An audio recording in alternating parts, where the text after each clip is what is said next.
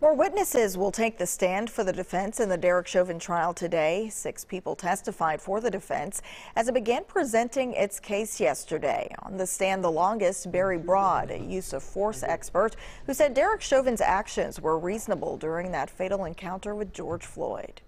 I felt that Derek Chauvin was justified and was acting with objective reasonableness, following Minneapolis Police Department policy and current standards of law enforcement. His testimony contradicts numerous experts and officers called by the prosecution. The state countered as Broad tried to argue Floyd was resisting while he was on the ground. What part of this is not compliant? So I see his arm position in the picture that's posted. Right. That, a compliant person would have both their hands in the small of their back and just be resting comfortably, versus like he's still moving around. Did you say resting comfortably? Or laying comfortably? Resting comfortably on the pavement. Yes. Jason is leading our trial coverage on CBSN Minnesota, and that moment during the cross-examination, Jason, that was something. Well, Heather and Shayla, we talked about that with our legal analyst Joe Tamburino after it happened on CBSN Minnesota yesterday. And it is one of those moments, Joe said, that when your expert uses certain words, they resonate with the jury. Those words count.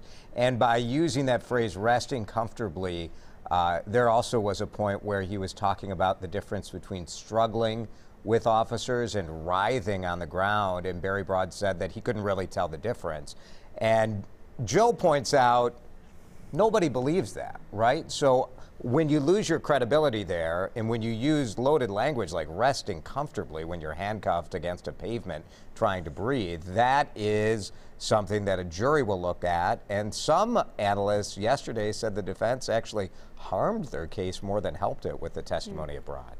And now that we've heard the use of force aspect of this testimony, next we're going to start hearing from the medical side of things, right? Yeah, Shayla, today we expect to hear from a toxicologist from Florida who will be testifying. And that medical cause of death really is the crux of the defense here, where the state is saying it was a drug overdose or a heart attack. And so we will watch for that testimony today. Yeah, Jason, we know some motions coming through court this morning. Judge Peter Cahill denied the defense motion for acquittal. I mean, is that pretty standard in a case like this? Very standard. In a criminal case, a defense attorney has the right under Minnesota law to call for an acquittal. And it happens every time where the defense attorney says, oh, the state hasn't proved their case. Eric Nelson laid out his main argument was that there were conflicting views from testimony on the use of force from the state's experts. But the judge has to look at things in the light most favorable to the state. That's the standard. And so that was denied. We also have Maurice Hall in court just minutes ago, and he was invoking his Fifth Amendment right against self-incrimination. The judge actually called Maurice Hall up to the podium where the attorneys usually stand and asked him, are you sure it's your right? You can invoke the Fifth. And Maurice Hall said he would because he was fearful of criminal charges coming against him. And the judge ruled that that was fine. And so Maurice Hall will not testify. And again, Maurice Hall was also in that vehicle with George Floyd the day that he was arrested. Yes, and the limited testimony they were trying to get from him was, well, there were two things they were trying to get. One, what were they doing in that SUV? Did George Floyd fall asleep? And we heard from Shawanda Hill yesterday, the other woman who was in the car, that George Floyd did fall asleep in that SUV. The other thing they were looking for was information on the origin of the drugs.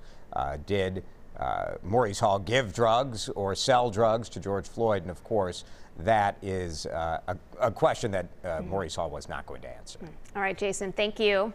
You can watch live coverage of the trial with Jason all day on CBSN Minnesota. Just use your phone's camera to scan this QR code, and that'll help you download our app and follow along.